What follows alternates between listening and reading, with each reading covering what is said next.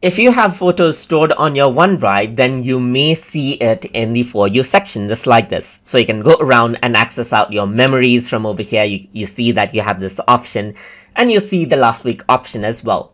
But if you're showing your OneDrive account, let's say, for example, in a projector, or maybe you're using this in a public computer, you may not want others to see your particular files just like this. So in that case, you can simply go around and turn off the For You section. So to do that, you need to go around and click on the settings icon right here. That is, you need to click on the gear icon and then click on options.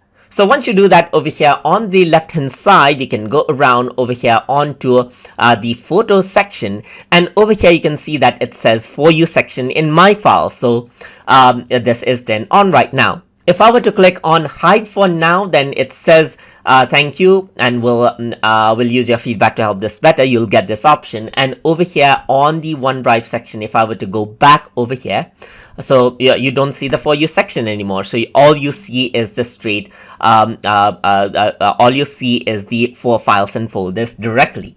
And that is how you can turn off the For You section inside of Microsoft OneDrive. So I hope you guys learned something as always. And as always, please like, comment, share, and subscribe.